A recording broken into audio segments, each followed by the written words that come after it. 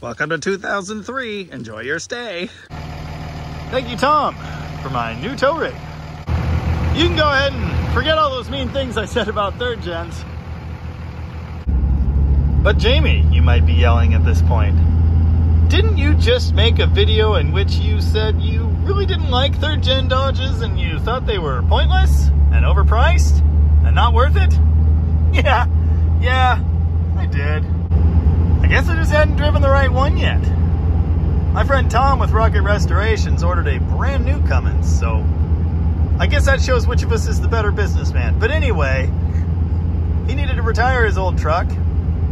It cost less than I expected, although it has been well used. It's got 268,000 miles. It's in fair shape. And I decided I had to have it.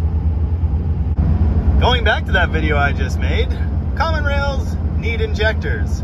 And this one just had them done. In fact, one of the new injectors even failed and had to be fixed under warranty. That was a $3,000 job. Yeah, so, I mean, I think my criticism stands. Here's another look at the common rail just needs injectors, 5.9 Cummins. All right, they were just done on this one. Hopefully they're good for a while. This one's a Laramie. It has just about every option you could get. Actually, it's got sport bumpers, so I guess it must be a Laramie Sport? Don't know, doesn't say either of those things on the truck. I must say, this truck is quite comfortable. It does kind of suck being kicked in the back by a 5-year-old. It could be worse. There's my favorite thing, seat heaters. I have wanted a Ram with these for some time. I've schemed about how to add them. My outdoorsman could well have had them. It was a standard option for that package, but it didn't. Oh yeah, I sold my 4th gen. Unlimited power! You know, actually, this is the 305 horse HO version, and it is certainly not slow. It's fine, it's adequate. It's not as crazy as I expected, and it doesn't really have that turbo lag thing. It's just smooth power curve. I'm impressed with that. 305. I don't really like the dash styling. I like the 2nd gen. I really liked my 4th gen, my 2014. It had the fancy dash. But you know what? It's fine. It's a truck. I'm going to use it to haul stuff all the time, probably every day. It's about the size of a school bus, but actually handles a little better than the 2nd gen, I'd say, as far as maneuvering goes. If you watched the Too Many Dodges video a week or two ago, you'll know I was not really sure what to do with having too many Dodges. And I was looking for an elegant solution to turn the 24-valve truck and the 4th gen into one 4-door truck with a diesel.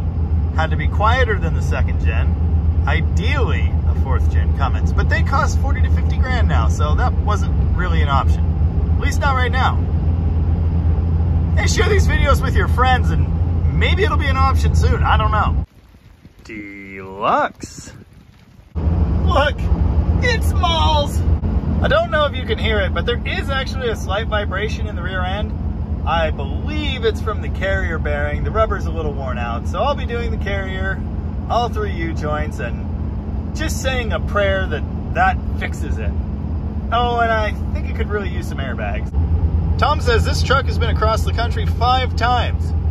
He's put, 130,000 miles on it? I don't remember, but most of those were with the canopy loaded to the roof with parts from old dealerships, hauling Mopars in enclosed trailers. So it's done the work, and it has performed. But somehow he did all that without airbags, or even overloads. And he says that would have helped. My hope with this one is it can be a do-everything truck. We can take it on family road trips, tow in the camper. It'll tow cars, it'll tow trucks, it'll tow equipment. It'll do all of the things that I needed to do without issue. But it's nice enough, quiet enough, smooth enough that I can also live with it day to day, and Mrs. Jamie won't hate riding in it. That's the hope anyway. I guess we'll see how it goes. Man, I'm going 10 over around this corner while filming. God, I'm an idiot. It sure handles nice. Call the cops. Call them. wants to race. It's very easy to go too fast in this thing. You know, my second gen, it's not like this. I mean, it's screaming on the highway. It's not that it's horrible, it's just, you know, it doesn't want to fly. This thing sure does. That guy's not going slow, I'm just going fast. Yeah, we'll just, there we go. That's better. I have not wooded this thing once yet. I'm still not. I don't need to. That's 75. You know, it's not astonishingly fast. It just advances and it's smooth. I like that quite a bit. Also, I can't hear the turbo, which is weird. Well, I suppose that's all I know for now. I'll probably do a revised 3rd gen review when I've done some seat time in this thing and, I don't know, fix the vibration, see if it's as good as I think it's gonna be.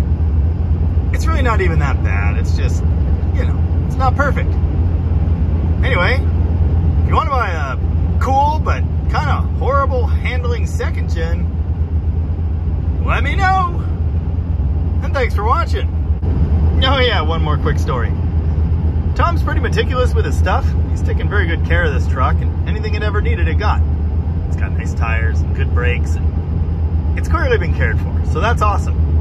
The one thing I did find in the front end that it needs, driver's side axle shaft U-joint. You know what the 2nd gen needs really, really, really badly? Driver's side axle shaft U-joint. I didn't want to do that one either. It is what it is. Beautiful day. I'm having 8 teeth pulled tomorrow, so if I'm dead for a while, that's why. Take care of your teeth. Just be careful sitting forward. They're more suggestions than actual rules. There she goes.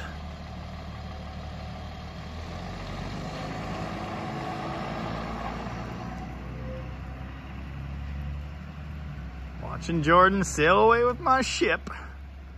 I think this was a good life choice.